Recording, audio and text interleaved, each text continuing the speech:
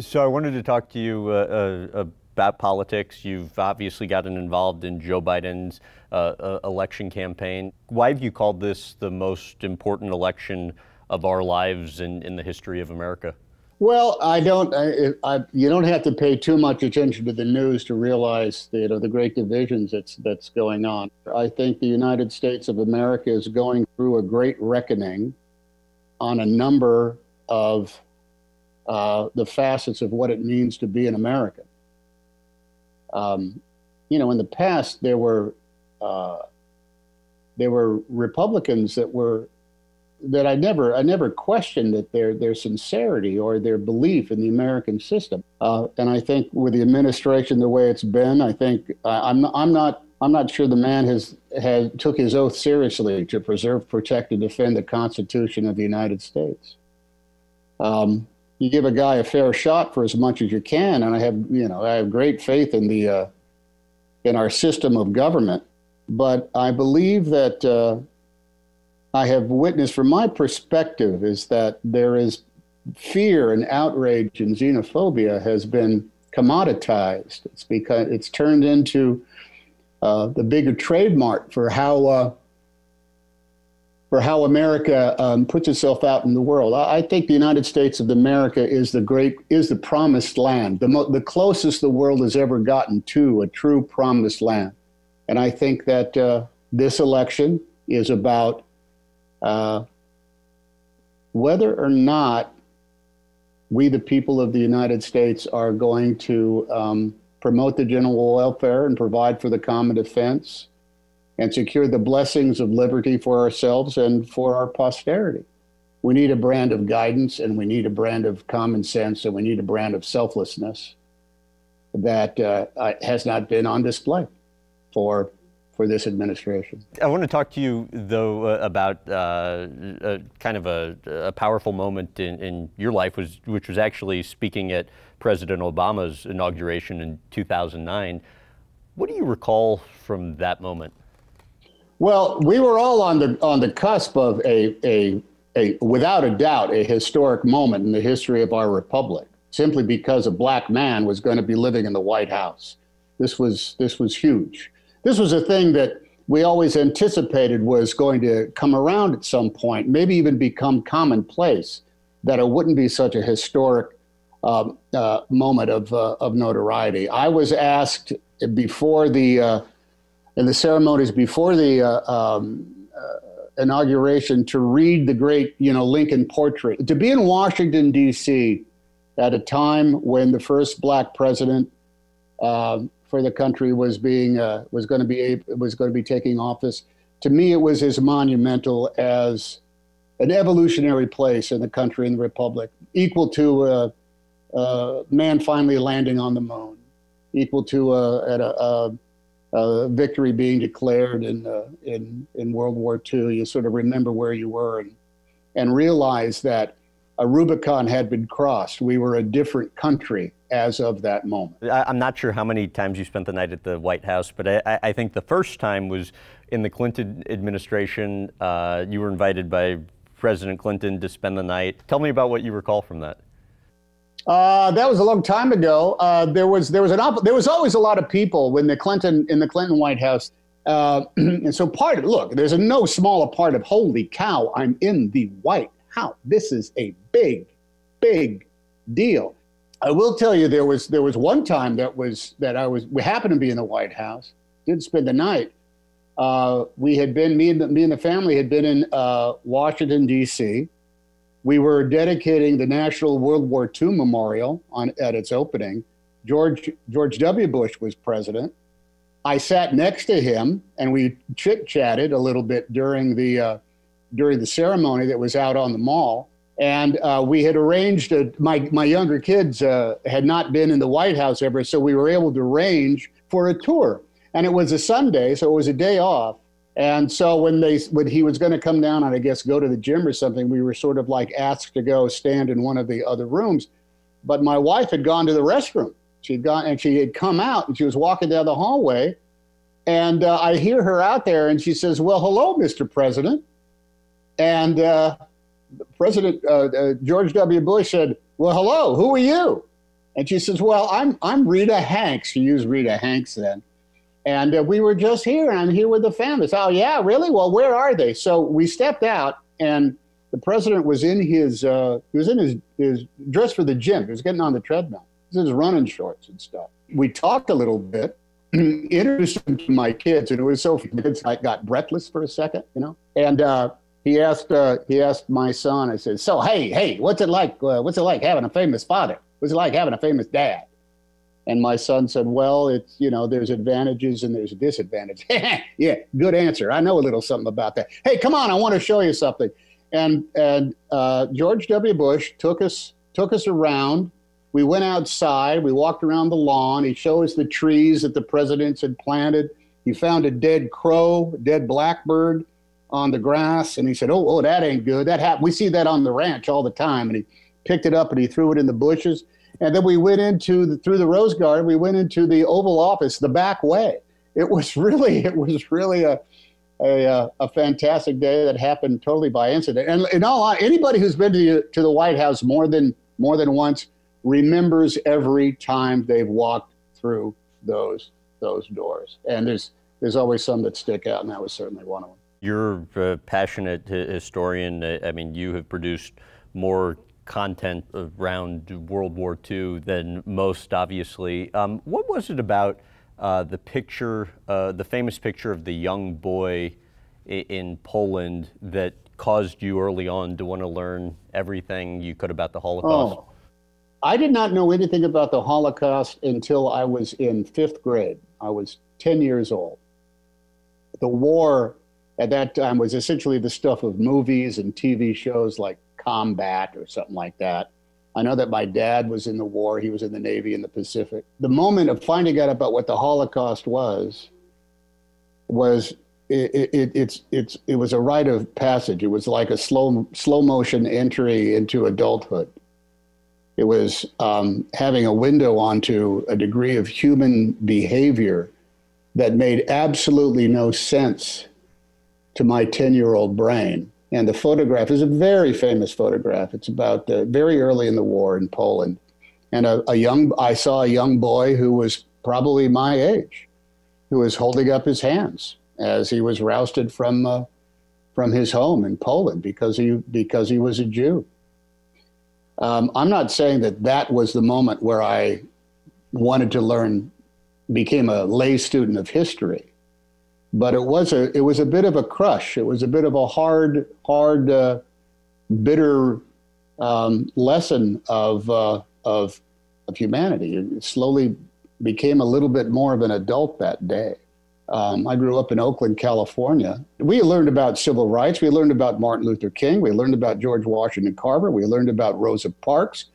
We learned about an awful lot of good news about the progress of civil rights and race in America. But how is it that at the age of 10 years old, I first learned about the Holocaust and yet had not ever been told about the 1921 event in Oklahoma in which Black Wall Street was burned down by white Oklahomans and 10,000 Black Americans were ushered to the city limits and told to leave.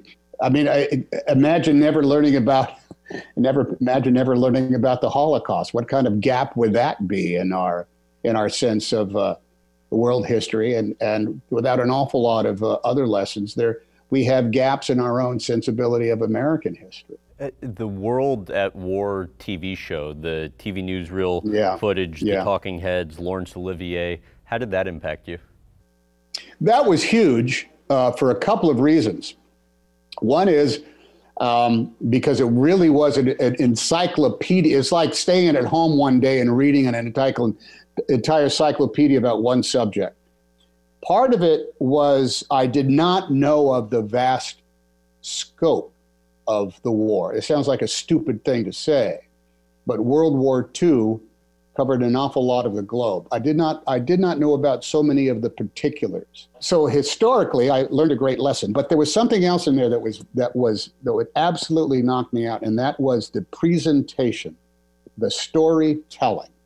That it was nonfiction, it was talking heads, it was archival footage, It was animation of maps and graphics, and it was riveting from an entertainment perspective. My head sort of exploded as far as how you could tell a story.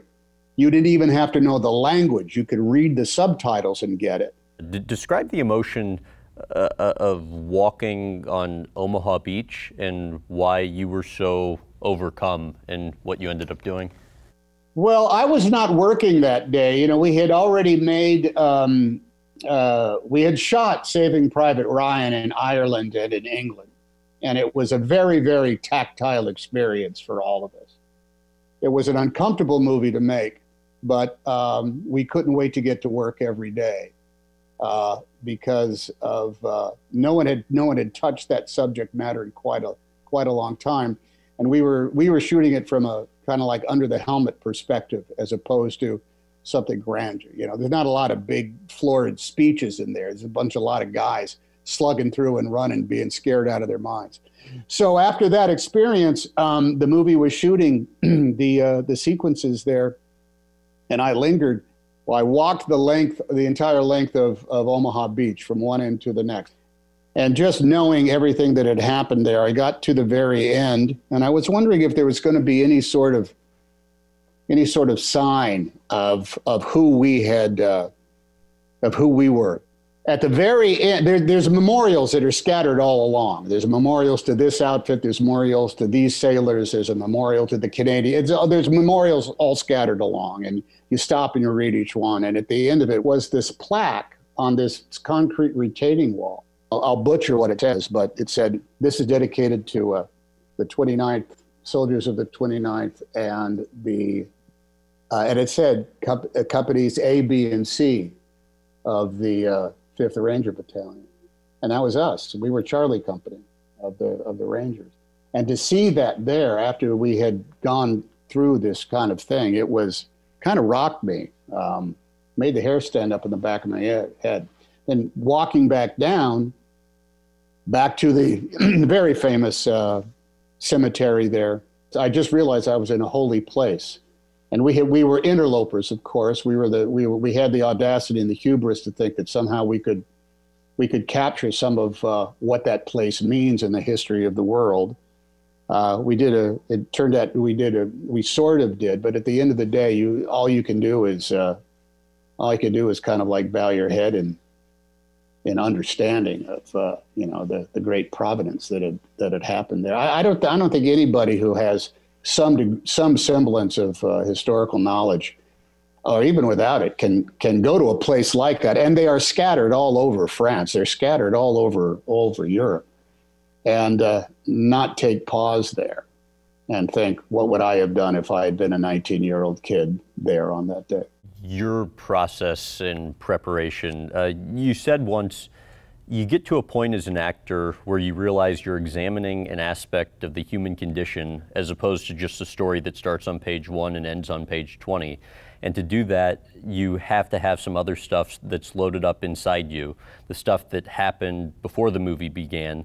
You don't have to sit down and write it in longhand in single space on spiral notebooks, but it has to be a very tangible thing because it has to play out in every scene.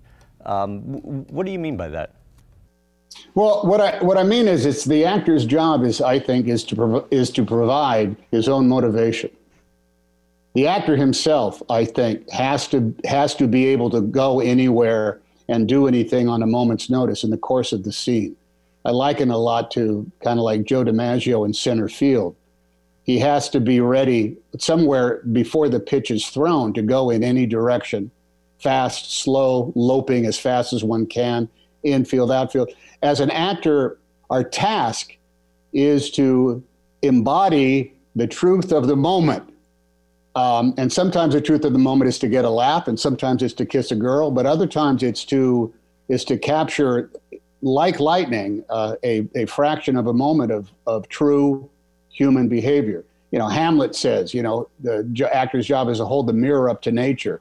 That's a noble pursuit, and it's not easy to do. I'm 64 years old, and I've been doing this professionally since I was 20. So I've got, how many years is that? I've got 44 years of slow progress of figuring out what this was, how to do this. And unfortunately, there's no answer except you just got to go there. How true is it every time you would take a job, you would lose sleep over it the night you made the decision? Oh, still do. Absolutely still do. It's as soon as you have that date on the calendar where you're going to have to show up and put on clothes that are not your own and pretend you're somebody that you're not, you're running the great risk. It's a big high wire act because you got a 50-50 chance that you're gonna fail. That you're not going to be there. Any movie you go through is an emotional ER, man. You're being whipped back and forth between moments where if you don't get it on that day, on that moment, it's not in the movie. So you better be there. The only thing you can do is stretch yourself to a limit and hope you come back. And as soon as I start a movie, as soon as it begins, there's the exciting element of it, but that element is one of danger. Are you going to be able to do it? Are you going to be able to look at yourself? And I still look at films, and I think there's moments where I go like that over the TV or the screen, because I don't need to see myself be so disappointing. And this goes back to earlier days where you think, man, you're driving home at the end of the day, or you're back at the hotel and you think, oh man, I cracked it today, man. I was damn good. I popped that scene, man. I had the dialogue. I had the motivation. I was flexible. I crushed it. And then you see the movie and it's a big fat nothing. Nothing works. Nothing's real. Oh yeah, it happens all the time. And the inverse happens as well. I didn't know what I was doing. I'm not sure I even knew what that scene was about after we talked about it at the end of the day. I mean, did I even come close to getting there what it was supposed to? I don't know. Well, if it's not any good, it won't be in the movie. And then it ends up being like one of the most magnificent moments of your career. There's no rhyme or reason to it. It's cruel and indifferent fate. And you cannot assume that you have done it great, nor should you assume that you've been a failure at it. I never trust any director who comes back and says, oh, the dailies were fantastic.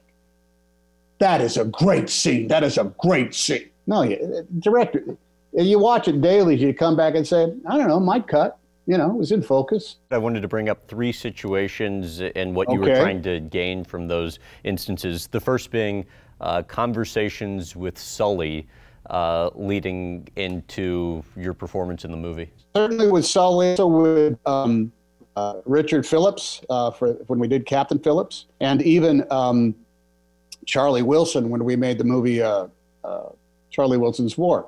They were the guys. I was playing them, and I said the same thing to them every time I sat down. Look, for good or bad, I'm you. I know you probably wanted, Brad Pitt or Kevin Costner, where you're stuck with me. Jim Lovell as well. This sort of like began with Jim Lovell on Apollo 13.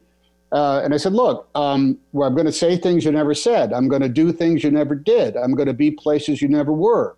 But I want to be as authoritative and actual and as real as possible. I want to carry as much as the DNA of you in that circumstance, or you in that moment, into this movie. Like, this is a great example. We had a scene in Sully, written by Todd Carmanicki, that I said, what is this bullshit about, Sully buying a tuna sandwich at LaGuardia before he goes on? And I said, I apologize. I said, Sully, I'm sorry, but we're going to have you buy a tuna sandwich. And he says, oh, you have to buy a tuna sandwich. And they're expensive at LaGuardia. I wish they were cheaper. And I said, so what do you mean? He says, they don't pay us. They don't feed us on the plane. I said, wait a minute. I've seen movies about airlines, and the stewardess brings you in a tray of food. No, they save money. They don't feed us anything on the plane. We bring our own lunch. And I didn't know this, but Sully told me that the moment the plane pulls away from the gate, there is no conversation allowed that is not about the position of the plane and the flight plan. If there's an accident and the FAA listens to the black box and hears you talking about the Knicks game and going out for good steaks in Philadelphia, they will say, your mind was not on flying that plane. Knowing that there are these kind of pressures of it just end up adding to the tapestry of the movie.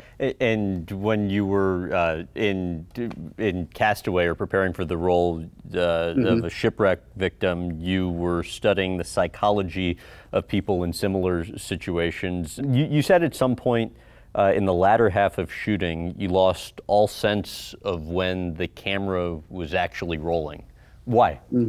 Well, because it didn't matter. Because that movie was literally about physical action. And I don't even recall where the camera was set up. It was just always set up somewhere, because what I had to do was I had to lash a raft together. I had to try to open a coconut. I had to make a fire. I had to climb in or out of a cave. It was just me and the box and the lens and the behavior. And you said you almost felt like you were going nuts by the end of it, though, yeah. and that also you could actually hear what the volleyball Wilson was saying back to you. Yeah, when Wilson was born, I had dialogue with him, and I heard his dialogue in my head.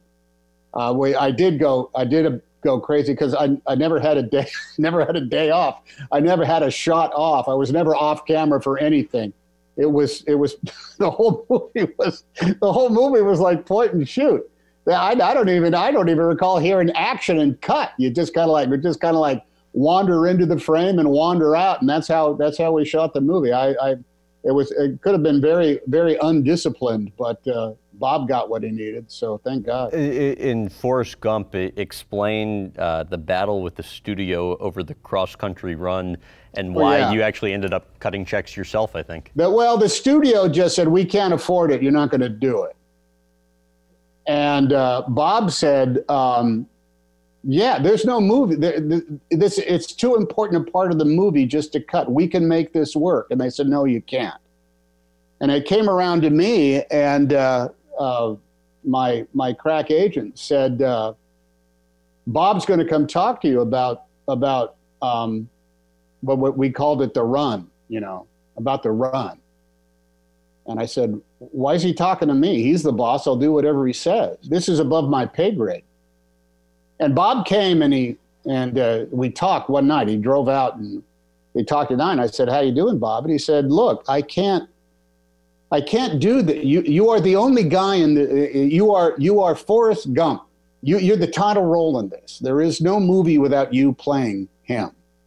I need you to be not an actor, not an employee. I need you to be my soulmate. I will open up the cuts and talk about every aspect of the post-production of this with you, if you will be my collaborator and not just my employee. And I said, okay, deal. Okay, let's do that. Now what? And he said, well, this run is going to cost X amount of dollars. And it wasn't cheap. And I said, okay. He said, you and I are going to split that amount, and we're going to give it back. Okay, we'll give you the money back, but you guys are going to have to share the profits a little bit more, which the studio said, fabulous, great, okay. It was good for us too. But then it happened again later on in the movie. They said, the weather is such that we can't get the insurance coverage on it. The studio said, so you guys can't shoot. And we said, Bob and I said, we'll cover the insurance. And we did. And so it ended up being very easy after that. And and Bob was not a pushover. We shot the first 3 days on that movie. Bob came into me on our third day and he said, hey, look, I know what you're trying to do. I know how nervous you are, and I know how self-conscious this can be before we get into the groove, but we're not going to use any of these first 3 days because I don't think you have it. You haven't got the character. And I said, I don't. You're right. So walk me through this. And he just said, don't try so hard. And it was like, oh, geez, I thought the job was to try as hard as you can. And then from that, everything settled down. I mean, it was in a moment's notice. But that's a type of collaborative process that, it's come about between me and Bob now. We've had some version of that every time we've worked together. And as Bob says, all these movies are minefields. You have no idea if you're doing it well. You don't have no idea if you're making the right decision or not. You just have to go forward with a type of faith that you have in yourself and in each other. Why with Toy Story 4, when you were reading the final lines, did you feel like you were having an out-of-body experience? Oh, yeah, that was something else. We did the first Toy Story 25 years ago. It was in the 90s. We had come in just to take part in this new brand of animation, a new process of animation in a pretty hip story. And everybody has had a toy that they brought to it real life characteristics. I know I certainly did. And so I thought there was just a beautiful amalgam of real human emotion by way of the logic of the toys. We were a part of some kind of like masterpiece, some sort of like benchmark in the industry and in the art of animation. And we knew it.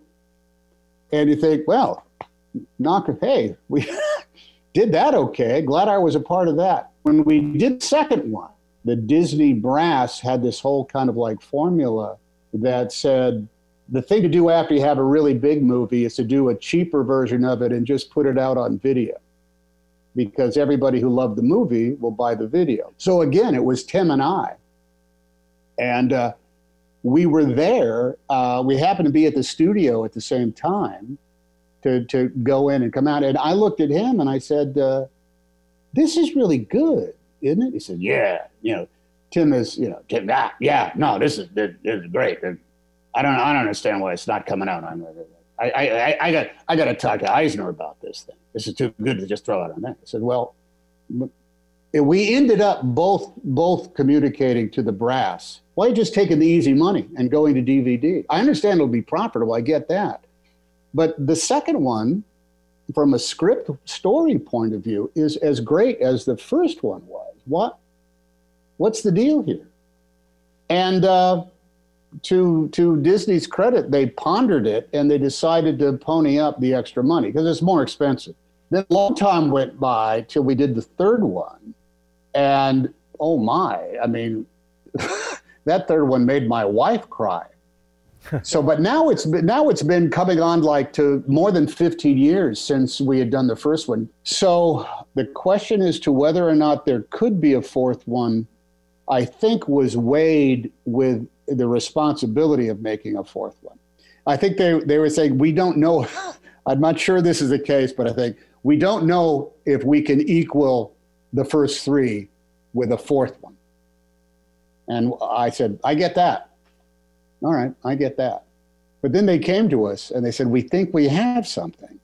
After all that and the better part of 25 years, to know that I was going back into recording Studio B, very famous room on the Disney lot. It's where we had begun it. It's where I recorded the first lines as Woody, and it was where we were recording the very last lines as Woody as well.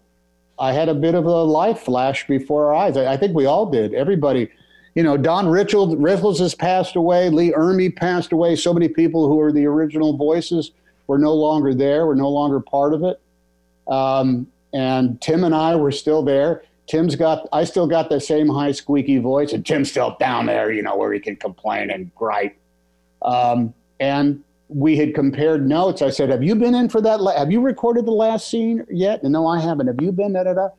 And knowing that I was driving in to do it for the last time, I just thought, this doesn't happen that often in a career. I mean, you always have a last day of a movie. And for some people, they have the last day of a franchise. But the four Toy Story movies were as individual as the Beatles were, John and Paul and George and Ringo were all very different people. But together they were the Beatles. And when that last day, I did. I was recording something. It was recording the last lines, and I felt myself rising up, and I saw myself in the studio, and that's, when that happens, that's one of the great blessings and curses of being an actor. You have to work so hard in order to defeat the self-conscious that you feel as a human being, but then as an artist, you end up seeing yourself as part of this great artistic process. And it ends up being a spiritual moment. Why were you surprised by the lack of purpose you felt after that? It's like when the kids, when your kids leave home. They've been growing up in the same bedroom all their lives, and now they're gone, and it's not going to be their bedroom anymore. I said to my wife, I said, something grand has finished. We have finished something. And not only was there a bit of a post-creative depression that the Toy Stories were done, but there was also a sense of how complete an experience it was. Because as an actor, I will say that the hardest physical work I've ever done as an actor has been the recording of those movies, because you cannot move. You have no costume to hide in. You have no motion in order to animate the emotion. You don't get to do that. You have to stay locked in place on microphone and only use your imagination and your voice in order to go there. And I think I've probably recorded half of all the Toy Story movies with my eyes closed, because you're trying to imagine a place to get. I want to ask you about your dad. How aware were you of his dreams back when he was a young man, which I think was to go to college and then move to Australia as a writer? Well, my dad got a raw deal when he was a very young man, because he happened to witness the murder of his father in a fight he was 8 or 9 or 10 years old, and a hired hand killed his father in the barn of the farm that they were growing up in Willows, California. He was one of 4 kids, and he was the only one there. And he was broken by that experience. He had to go and testify as a kid 3 times, with the lawyers and the judge and the flag, and you hereby solemnly swear. And it was a contentious fight. The man was acquitted by self-defense, because it was a fight. But his father was killed, and he witnessed that. How do you think that affected him? It ruined him. It robbed him of a carefree life. It robbed him of a sense of fairness in the world. It was a black mark of injustice and unfairness that landed squarely on his very young shoulders. It wasn't right, and he saw it. I don't know what his relationship with his dad was. He never spoke about it very much. His mother was a very religious woman, and he didn't buy the religion at all, and he was the black sheep of the family. But he was a black sheep of the family is because of this thing that had happened, this tragedy, this scar that he ended up carrying around with him for a long time.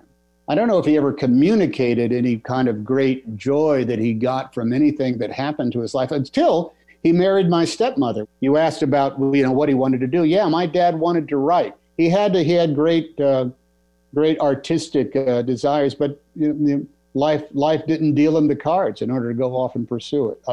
Other things came along. How did your role in Nothing in Common impact your communication with your dad? Well, that was a big deal, because that was Gary Marshall. That was a moment of faith from him, in which he said, "Look, we're going to do a movie here, and it's not just jokes. This isn't just jokes. We got to see you. We got to see you and your father not get along and discover each other like that." My dad was alive then, and we were beginning to see each other a lot more. As a matter of fact, I think in the course of Nothing in Common, I got divorced from my older kid's mother, and horribly painful time, fraught with emotion and bad feelings, and um, the failures that you go. I thought, oh, I couldn't be a worse father, and I couldn't be a worse human being. And I told my dad at some point, I said, look, Dad, I'm doing this movie with Jackie Gleason. And he's playing a guy who's sick, and you were sick. He's got diabetes, and you got no kidneys. So there's a lot of you and me in this movie. I just want you to know that before you see it. And I think he appreciated it, and that there was a place for common ground, and it turned out to be in a movie called Nothing in Common. To what extent did that cause you to have any conversations with him that up to that point you'd always been wanting to have? I didn't burden my dad in that way. I didn't say, come on, Dad, what's the scoop? But what I did do was I listened for whatever would come out. So, the stories of him growing up, not so much about the loss of his dad, but growing up on a farm and the type of labor that he did.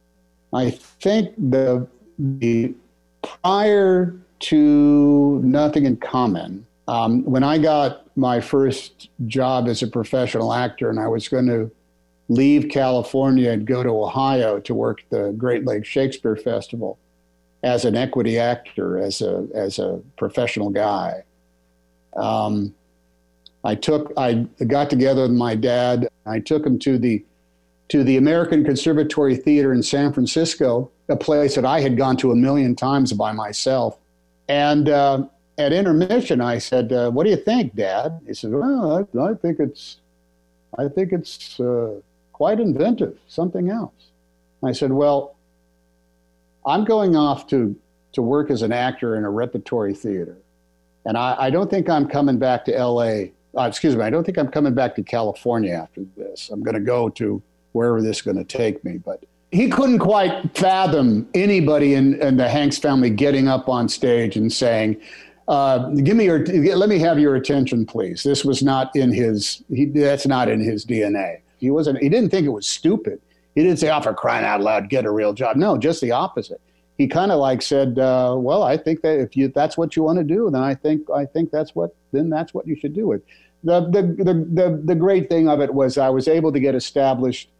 I got the TV show. I was on Bosom Buddies. He got to see me every week, and then later on, when was able to get the films, and the first time when I was nominated for Big in the Academy Award, he and my stepmom came down, and we all went together. So he got to go to the broadcast.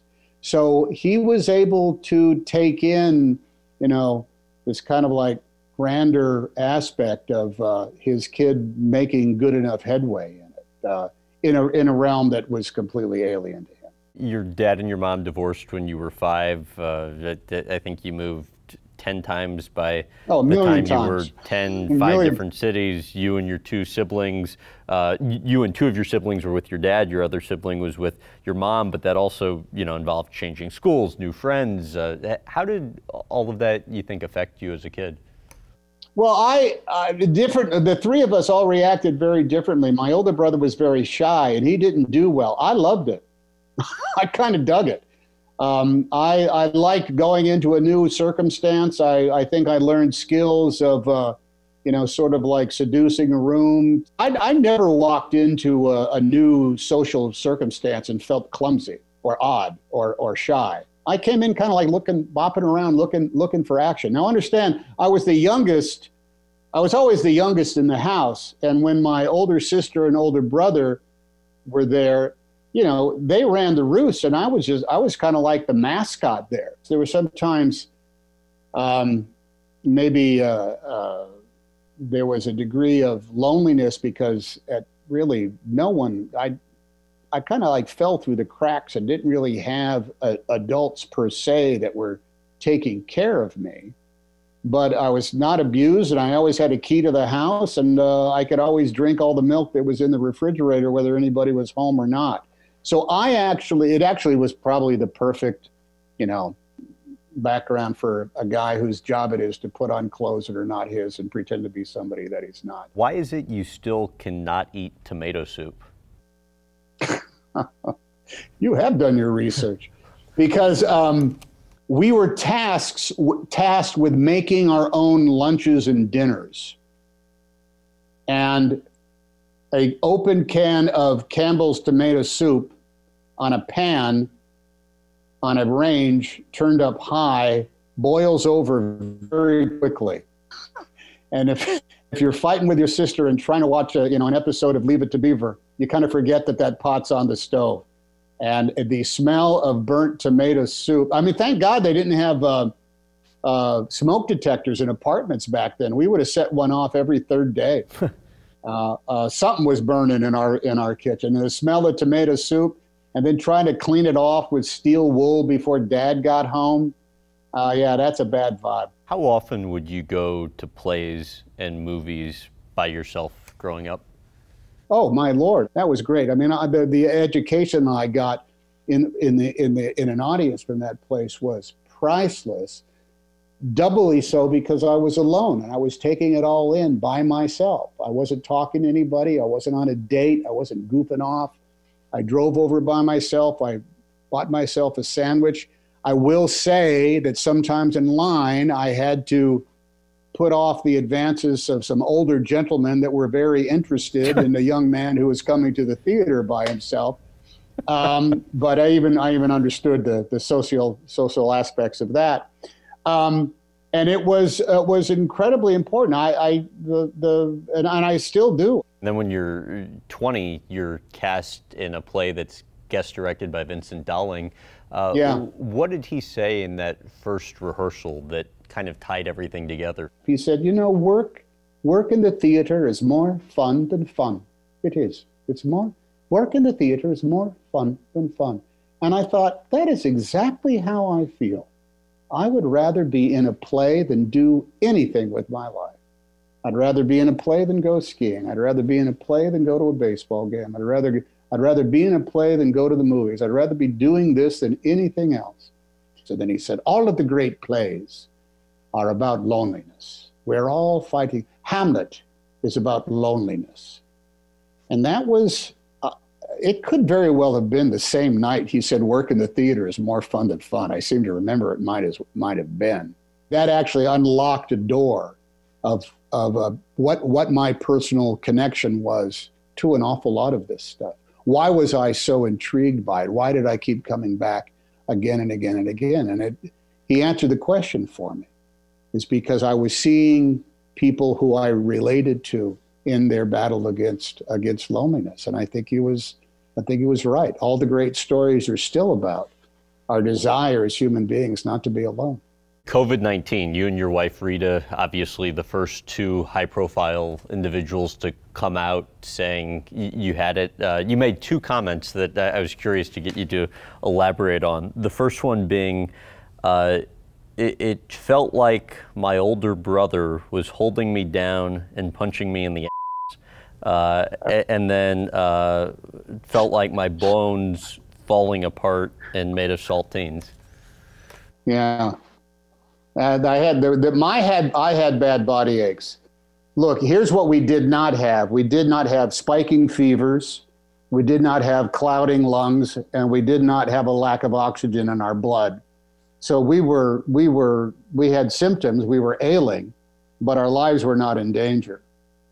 My wife had she lost her sense of taste and smell. I did not. She had horrible nausea. They were worse than mine, and they lasted longer. I had body aches that made me think that my bones were breaking up. And when that story about my brother punching me in the butt, it just seems like everything hurt. I just hurt. To what extent was there any concern at the time just for your lives? Oh, I didn't have any. I never felt as though my life was in danger. Whenever they came in and they would x-ray us a couple of times a day to see what our lungs were, they said it's fine. Every time they came in to check our temperature, they said, oh, you're okay. You're only at 37. That's centigrade. Doesn't mean anything to me. But they said, no, you're fine. You're okay. I never felt as though we were, we were at risk of mortality. Your last film release, Greyhound, was supposed to be released in the theaters, ends up getting released through Apple TV Plus. You had to okay that move. Tell about them coming to you with the idea and your thought process in okaying it. Well, actually, that was my idea. I fought for it. And the film was going to come out originally on the 15th of May, more or less for the anniversary of the VE Day. I said, okay, that's appropriate. That's nice, a nice marketing tie-in. But as COVID came along, it shut down our post-production facilities, and so we were going to be late anyway. And then everything shifted, and we were going to come out on the 8th of January. In business-wise, we would have come out between Wonder Woman and Top Gun 2. That was our window. We would have been bridging this place that might not have had a lot of fuel to burn in it. Now, that's got nothing to do with how great we thought the movie was or how special it was. It had nothing to do with that. It was literally economic concerns from the marketing wing of the entertainment industrial complex. That's worthy of a symposium all unto itself. But the bigger thing of it was that our movie is done and no one can see it. Pardon my language. What can we do here?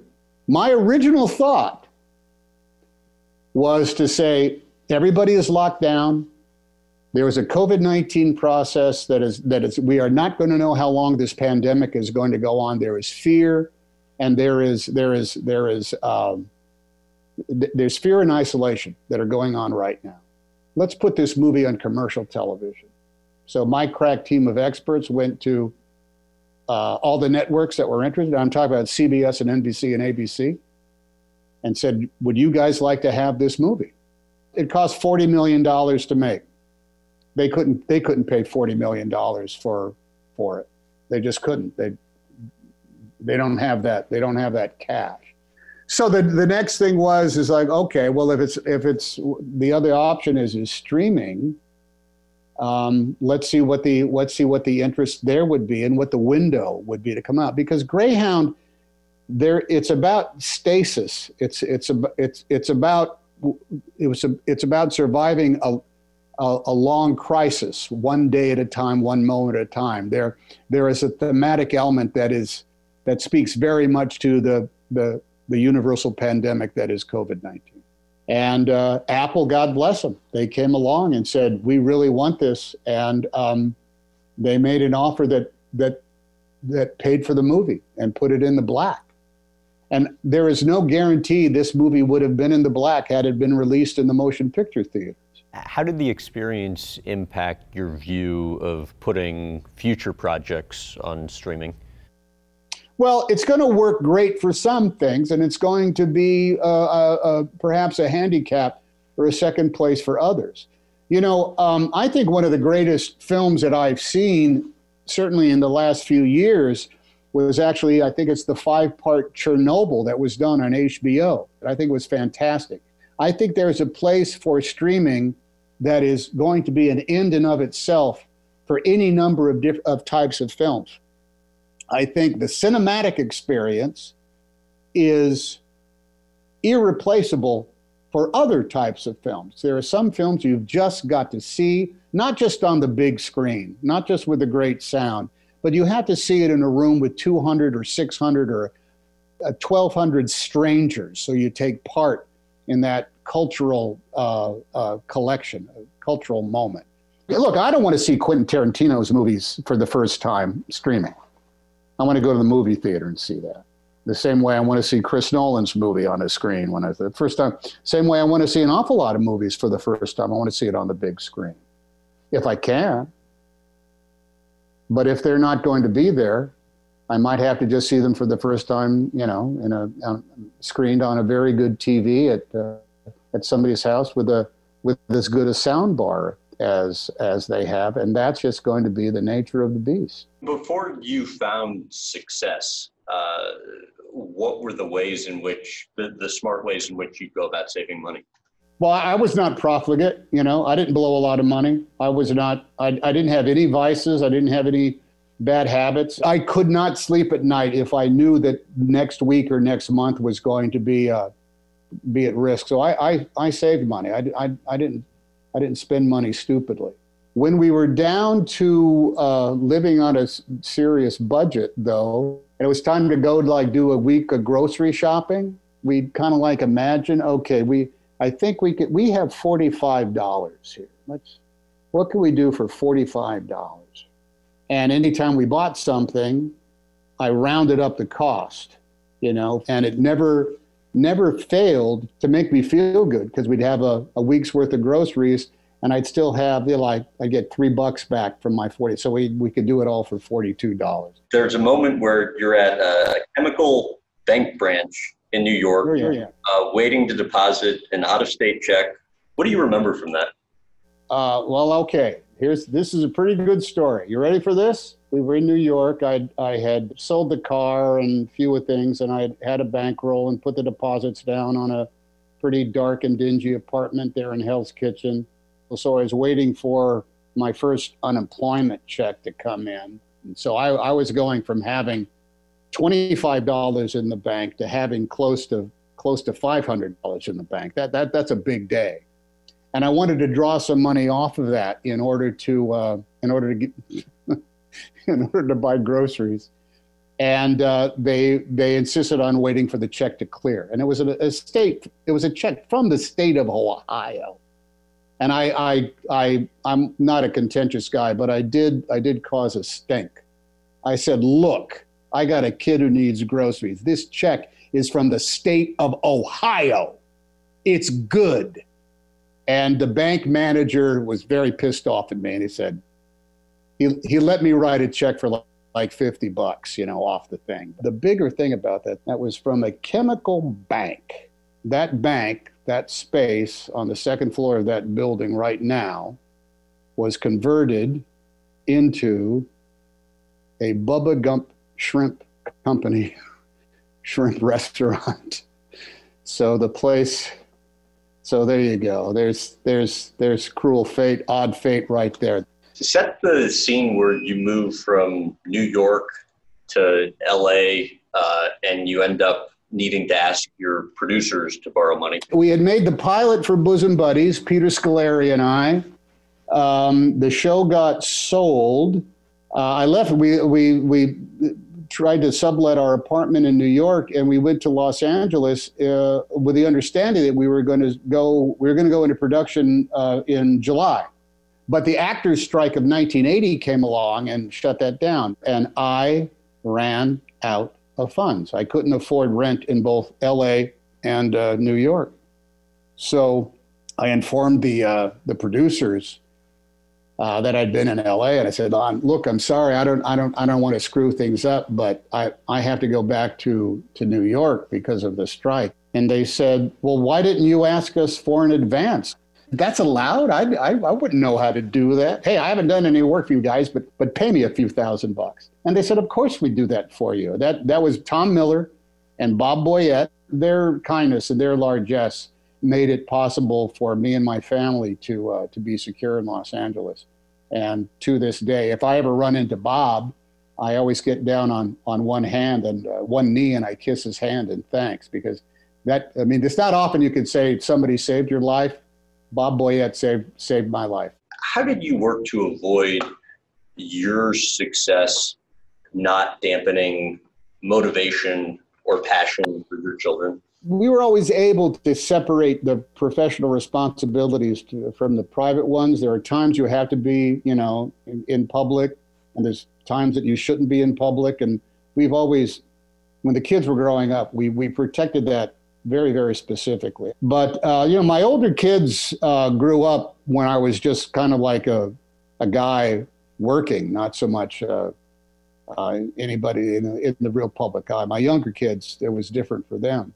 But early on, when they're little kids, you just try to be a guy who drives the carpool and picks them up after school and is around as much as possible. It's not easy, you don't win all the time. And you can't avoid some aspects of being in the public eye when you'd rather not be. But if you work at it and you always just, you don't play into it too much, if you don't make it seem more important than it is, you can do okay for long enough.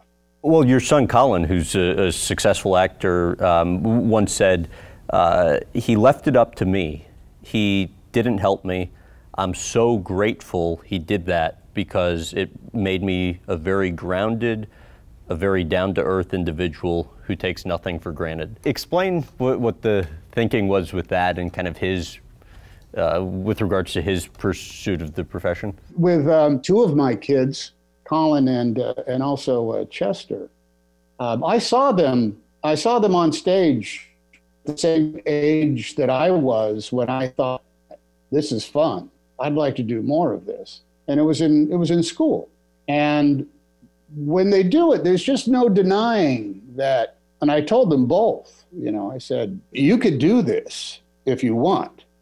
If you have the perseverance, you've got the goods. What I was able to do for both my kids was give them that first job on a movie. Colin was in That Thing You Do, and he had a line, and so he got his Screen Actors Guild card. Chester was in Larry Crown. He had a line. He got his Screen Actors Guild card. And after that, it's up to them. If you can't keep giving them jobs, because then the only jobs they have is under your auspices. So everything else is their pursuit. No one can do it for you. No one can hand you anything. They can literally hand you a fishing pole and say, get fishing. That's it. But I don't want to discount how impossible it is to get that first job that gives you a Screen Actors Guild card. That is the leg up I was able to give both those kids. But they had to want to do it. They had to say, I will take this and then go on from there. Thanks very much. And they both did. Colin's pursuit of act, it's blown me away. Sometimes I land on things that he did, and I just said, what did you do this for? Oh, I said, I did this for a friend of mine, blah, blah, blah. Didn't even know he was up to it. How did you learn how to be a dad when the example you had, acted probably differently than you wanted to be as a father? It was not a uniform process. I have 4 kids. Colin is in his 40s. My daughter Elizabeth is in her 30s. My son Chester just turned 30, and my son Truman is 24. I was a different dad for each one of those guys. I didn't know what I was doing. I learned through a process of elimination, of learning what not to do as opposed to what to do as a dad. You said, on kind of the first marriage front once, divorce brought back bad feelings from the past. You were consumed by guilt. Food didn't taste good. You couldn't sleep. And that you couldn't shake the feeling that no matter what you did, your kids would feel abandoned, like you did. What do you remember from that time? Horribly painful time, fraught with emotion and bad feelings, and the failures that you go. I thought, I couldn't be a worse father, and I couldn't be a worse human being. I remember all those feelings of as though I had cursed innocent beings with my own failings. I think the job as a parent, what's the things I've learned, is to try to guarantee a carefree life for your children for as long as possible. They should not be burdened with the cares of the world until they can handle them. And I felt in the course of being their divorced single guy dad that I was burning them with cares that they didn't deserve to have to carry. At the time you were in, I think, therapy 3 times a week, you said, you said, I was sad, confused, emotionally crippled. I guess the house of cards has to fall in before you start to figure things out. How so? Well, I felt like I was a complete abject total failure, and everything I thought was working was actually not working. It's a place that everybody comes to in their life for one reason or another. I would go off and talk to somebody and say, what have I done wrong? And they would say, well, what do you think you've done wrong? Why am I so unhappy? Well, tell me about your unhappiness. And you work through that till you figure out that, you know, number one, you have been an idiot, but number two, you're no longer an idiot. It's human nature to go through these kind of, not just depressions, it's not necessarily a clinical thing. You just go through dark times. You just go through moments where you think, oh man, I'm fucked. And I'll never be anything other than just like this guy that I am now. But you learn. The aid that you can get from just asking these questions of yourself and verbalizing it to somebody who's really a really good student of human nature can help you get through some very tough times. Now, sometimes it's a priest at the church that you trust. Sometimes it's a really good friend. I've had versions of all those things that have been the type of people that have said, you know, you're not a horrible person, and this will pass. You just got to have a little bit of faith in the goodness that is inside yourself. Then you end up marrying into an old world family type structure, as you called it, where people actually wanted to be together. You know, when I met my wife, Rita, I had never been part of a full-time large structure of a family that had like a kind of like heritage. So I got this kind of like solid dose of a normalcy that had been completely absent for me. Prior to that, it was about moving, and prior to that, life was about work. And when I met her, it was like she had deep roots. I immediately felt comfortable. I immediately felt like I was with people who were interested. And you were able to construct a number of things in the movie Philadelphia, apparently because of your relationship with Rita, right? I would say that getting married and having an established family and just being a guy in the neighborhood was something that I always thought was going to happen, but it never had. And then when it did, it made so much sense that it ended up freeing me up, I think, to ponder other aspects of what I do for a living and of what that artist that I wanted to be.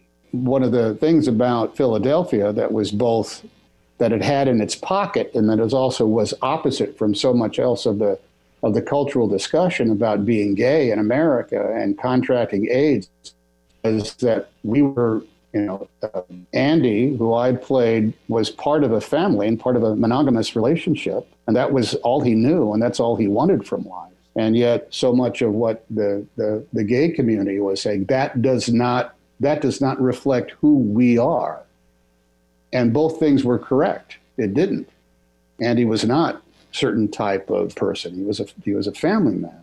What Ron Nicewater, and what Jonathan was going for in that was, we want you to be our brother. We want you to be somebody's friend. We want you to be that coworker and that brother, that cousin that is gay and has AIDS. And I get around to what your question is what I recognized the first time that they were talking about it, when Ron and Jonathan and Ed Saxon, the producer, when they came to me, I kind of said, oh, I know why you guys want me. I know why, because I'm a family man. That's right. I'm not a renegade. I'm not a Hell's Angel. I'm not a hellion. I'm not a party boy. I'm a family man. And I could be gay and I could have AIDS. And I got to tell you, I talked to guys who died in the course of making the movie and when the movie came out. And they were family men too, in their way. So we ended up touching on something that was, I compared it in a lot of ways to the movie like Gentleman's Agreement in the early 1950s, was about being Jewish in a way that was like, is that really an issue? Well, it turned out, yeah, it was. I heard at least at one point you were big into surfing, and I had somebody tape a question for you that I'm going to play for you. Tom Hanks, Kelly Slater here. How are you? Kelly! Graham sent me a message and said to give you a question, so here it is. I used to know Brian Grazier a bit, and we had a bunch of mutual friends, and we talked about surfing quite a lot, and he told me you made him buy a house at Malibu near the beach. just so you guys could surf together and have competition. So I'm wondering where your surf level is at these days and if you still get in the water. Kelly Slater, holy smokes, living legend, Kelly Slater. Oh my God, oh Lord. That's like having Joe DiMaggio ask you a question about playing Three Flies Up when you were a kid. This is unbelievable. Kelly Slater, okay, I'm gonna show you something. I don't know if you can see this. Yep. Wait a minute. Hold on. I'm going to move. Oh, wait a minute. Where is it? Hold on. I'm trying to, there it is. Hold on. I don't know if you can see this right here. See that? Yeah. I have a vicious scar I have in my calf from Brian Grazer running over me on his surfboard, and his fins sliced me open to the point that I had to go to the clinic there in Malibu and get 47 stitches on the inside and the outside. And my calf muscle has always been too short ever since then because I made the mistake of surfing with Brian Grazer. He was a shortboard surfer. I'm a longboard surfer. Now I just do paddle boards. I haven't surfed in waves in a long time, but paddle boards work. Brian, I did not tell Brian to get that house. He already had that house in Malibu, but I did first learn how to do it out there, and now a board cannot be long enough or big enough for a guy like me. Slow, easy. If I could get a 1968 Buick to float, that's what I would surf on now. The bigger, the more flotation. Give me a paddle, and I'm found with that. That Kelly Slater would even ponder me to be a surfboard. You just made my night. That is fantastic. What do you enjoy about surfing? Well, when I do it, what I like about paddleboarding is the glide. I'll never sit in a kayak again. I'll never go canoeing if I can have a paddleboard to stand up on. It is a type of freedom. And when you can look, I'm a horrible surfer, and I will pitch out at the sign of any kind of like turbulent wave coming my way. But if you can get a little something and you can get going and you can land in that curl just a little bit, and it's nothing but Mother Nature that is propelling you, you feel like you're flying like Superman. Wilson or Spalding? Well, you'd say goodbye, Mr. Spalding, but you'd share your heart with Wilson, so I'll say Wilson. Steven Spielberg or Ron Howard? Oh, come on, man. Pass. I'm not stepping in that one. You've Got Mail or Sleepless in Seattle? Oh, that's interesting. I'd say Sleepless in Seattle for the water skiing. Jesse or Bo Peep? Bo Peep.